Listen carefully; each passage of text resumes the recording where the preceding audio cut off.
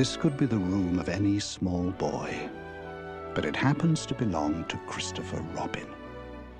Like most small boys, Christopher Robin has many stuffed animal friends.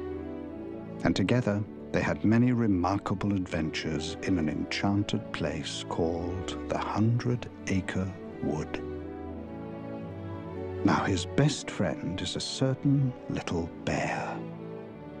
And one of the grandest of their many grand adventures began around and about this day. A most delightful time of candies and cards. A day of Valentines.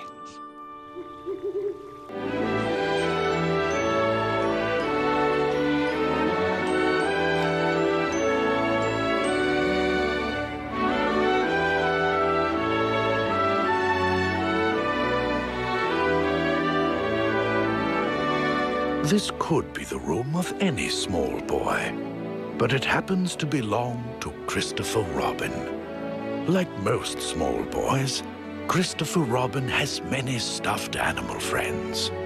Now his best friend is a certain little bear, and together they had many remarkable adventures in an enchanted place called the 100-Acre Wood.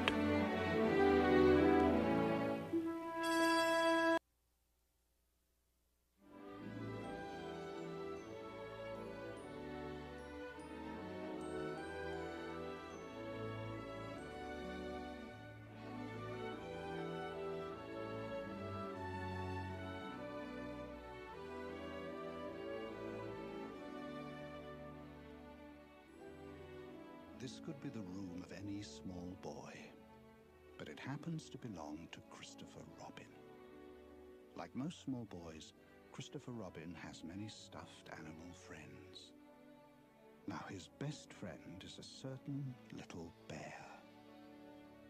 And together they had many remarkable adventures in an enchanted place called the 100-Acre Wood.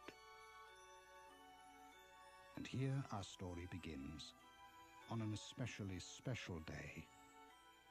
A most joyful day, when we find ourselves feeling just a bit more thankful that things are as they are, and we have what we have. A day for celebration, for coming together.